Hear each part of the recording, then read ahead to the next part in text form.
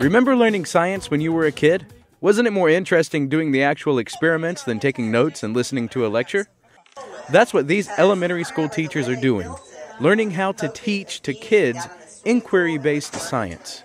It's part of the Alabama Hands-On Activity Science program at UAB's School of Education. For 17 years we have been working with area teachers and actually statewide in training them to do inquiry science in their classroom. We want them to do science, not just read about it. So we've had workshops like the ones we're conducting this week where teachers do every activity that they're going to do in the classroom with their children, so they feel the discovery, they feel maybe the disappointment when their predictions didn't come out just right.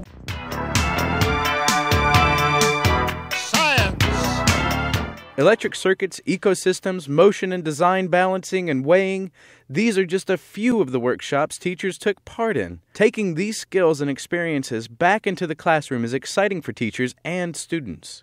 What it's done for our animal studies unit is it's taking it from possibly a sitting in the classroom, just discussion, note-taking type interactions to our science lab with stations set up, building our habitats, exploring some websites that were a result of the training last week. Constructing towers out of cups and straws, building race cars and using weights to make them move.